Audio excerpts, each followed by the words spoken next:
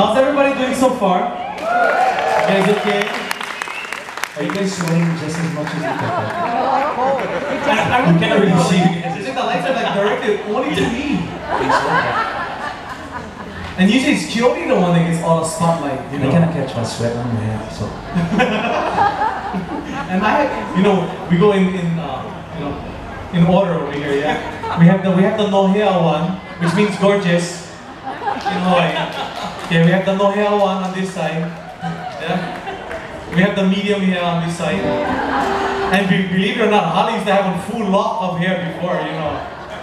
I used to look like Maui from Moana. Give us some chihu. But just like? Almost. I'm out of practice. We're gonna do some fun this next one coming up for you guys.